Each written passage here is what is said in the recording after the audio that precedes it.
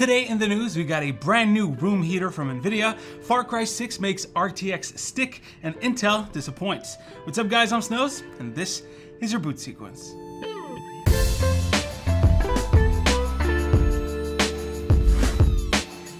Before we start, let me thank today's sponsor, Filmora.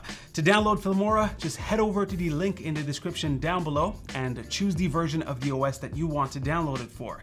Then just click free download. Filmora is a pretty fun and powerful video editing app with some pretty cool features and effects. Here's what I made with the full version of the software. Pretty cool, right? He's the double. There's also cool features like motion tracking and AR stickers. So go check it out, try the free version, and once again, thanks Filmora. Let's get started with Nvidia. Now there's been some rumors stewing around about new GPUs coming up early next year. New might be a big word here, but basically Nvidia would bring their super line of GPUs back for pretty much the entire lineup from the RTX 3060 to the RTX 3090. Check out this video up here for more information on the specs of these things. In any case, it seems like the highest end model, the 3090 Super, would actually be called the 3090 Ti, and videocards.com has some new information about it. First, it might require a new power connector. Now, that could mean that it would need a replacement for the special 12-pin connector provided by Nvidia. I mean, Molex does make a 16-pin version, but apparently it could also be a new connection related to the PCIe Gen 5 specification. Now, I tried to get my hands on the PCIe SIG spec sheet for Gen 5 to see if I could find information related to the power draw possible through a PCIe Gen 5 slot, but I just couldn't find anything. I could pay the $3,000 fee, but what do you know? I'm broke. All I know is that the new fingers on the cards themselves will be slightly thinner and ever so slightly shorter. So maybe that's what's different. In any case, the TDP for the 3090 Ti would supposedly be 450 watts. That's a lot of power. Another change here would be that the card would use 2 gig modules for memory instead of the 1 gigabyte ones currently present. And these memory modules would run at 21 gigabits per second. Honestly, this is kind of great since the modules on the back of the cards used to get pretty toasty, so having them all in the front where they can get cooled by the main cooler is pretty cool. Cool. And speaking of cards with large memory pools, it looks like AMD did the right thing by increasing the VRAM size on pretty much all of its cards. With 16 gigabytes on the high end for the 6800 and 6900 series and 12 gigabytes on the mid-range 6700 models, you can be sure to be able to play pretty much any games at the highest resolutions without any issues. I mean, not at the highest FPS, but still, they can load pretty much everything. That's unlike Nvidia, who unfortunately chose to stick to anywhere between 8 to 12 gigabytes for most of its lineup.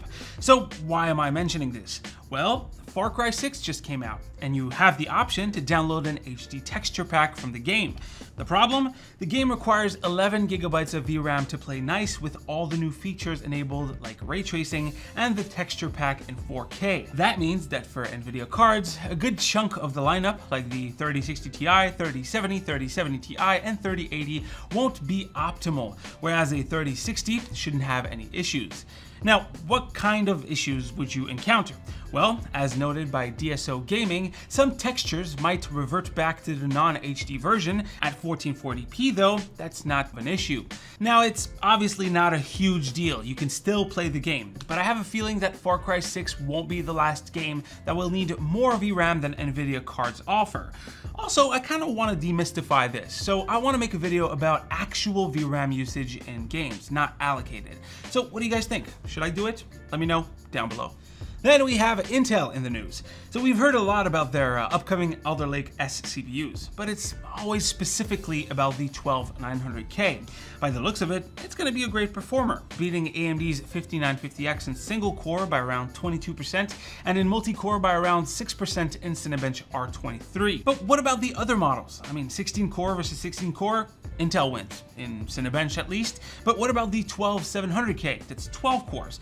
Well, leaker extraordinaire Tom Vram Apisac just shared some spicy screenshots of the chip. In CPUZ's benchmark, the 12-core chip scores a whopping 800 points in single-core performance. Unsurprisingly, Intel versus AMD, this beats AMD's 12-core 5900X by around 22%. But unfortunately, the Intel chip doesn't edge out the competition in multi-core score. It got a score of 9,423 points, which the 5900X beat with around 9,500 points. So Intel's single-core improvement might be enough to keep AMD's next generation of CPUs at bay for single-core tasks, and maybe for up to, I guess, 8 cores, but it's still getting beat by AMD's 1-year-old CPU in multi-core performance, or at least when all the cores are being used, because gaming uses something like 6 to 8 right now. So yeah, that's not that great of a performance improvement. Intel might still go for the whole shtick of saying we're the best CPU for gaming anyways. I mean, 6 cores is currently optimal for gaming, and Intel has 8 really high performance cores, so it might still have an advantage there. Really, it's all up in the air until later this month when it's finally revealed, and probably I think mid-November when we get the actual reviews. What do you guys think? Does Intel have a chance under the 12900K, or is the 12900K their golden child? Let me know what you think down below. Anyways guys, that's pretty much it for the video. Hopefully you've enjoyed. Drop a like if you liked it, a comment if you want to talk about today's stories. As usual, you can click the stuff that are going to appear on my right when they appear on my right, latest video and subscribe button. Don't forget to stay frosty, and I'll see you guys on the next one. Take care.